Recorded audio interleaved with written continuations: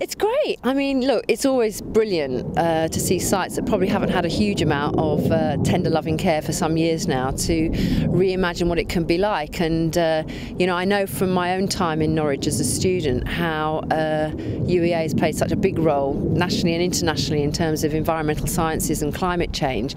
But you know, part of my job leading on Energy for Labour is to try and make the connections between what we can do for our planet and what we can actually realise in our own communities. And you know, to hear about how this will not only create low carbon energy but also provide, you know, good accommodation, hopefully with a very eco twist to it, but also a place for people to come and learn, adults and children alike, about, you know, the new opportunities that tackling climate change offer us.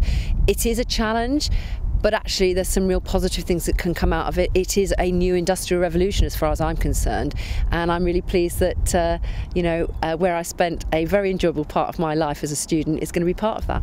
It is a massive opportunity and a massive challenge. There's space for lots of people in this, and it's great to be here at the Generation Park and see how Norwich is carving out its unique selling point when it comes to this big agenda.